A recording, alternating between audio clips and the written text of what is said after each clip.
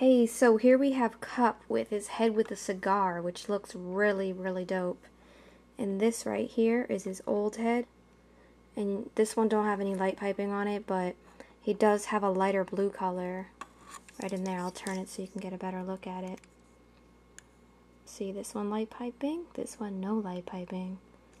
And he just looks really, really pissed off, and I love how the cigar looks in his mouth. So if you guys are looking for these cup heads, they have them on TFSource, bbts.com. They also have them on eBay. I heard they have them like pretty cheap on eBay. So you might want to check that out too. So here's a close-up on all of the heads right here. And you can see him in the background. He looks like really mad. I don't feel like taking this off because I really like the cigar one right now.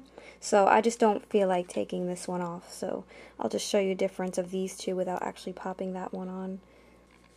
Also comes with the piece for the back of the truck when he's in truck mode. And it's a nice little storage area for the rest of the heads.